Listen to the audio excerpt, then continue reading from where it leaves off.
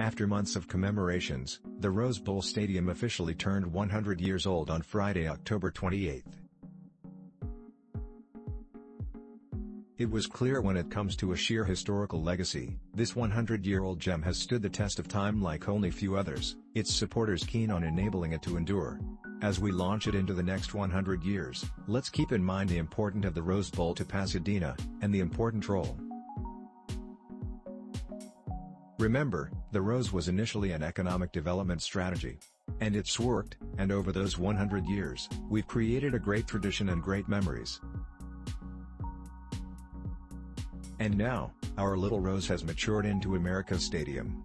That maturity has come with memories, noted on these pages many times before. It has drawn tens of millions from all over the world during those 100 years. They would watch as Jackie Robinson gained early glory on the gridiron. They watched Cal center Roy Riegels, nicknamed Wrong Way ever since, pick up a Georgia Tech fumble, but run the wrong way and score a safety.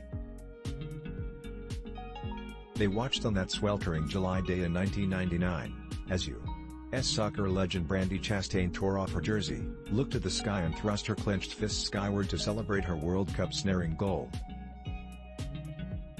And, of course, there are the throngs each year who come to see the granddaddy of them all, its titular New Year's Day college football spectacle.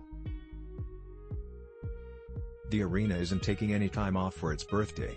On Saturday night, as Halloween parties buzz across the region, UCLA's game against Stanford inside the bowl will be yet another defining moment.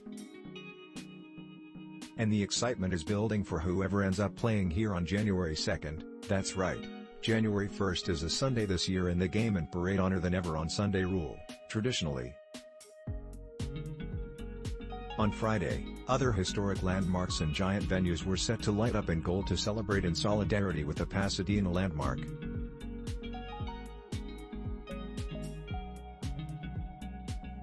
They include the U.S. Bank Tower downtown, LAX, the LA Memorial Coliseum, Pasadena City Hall, Bank of California Stadium, Dignity Health Sports Park, SoFi Stadium. And its biggest modern-day boosters will raise a toast, including Mayor Gordo. We celebrate 100 years of great college football, great traditions in Pasadena here at the Rose Bowl, 100 years of Super Bowls, of great music, art and culture.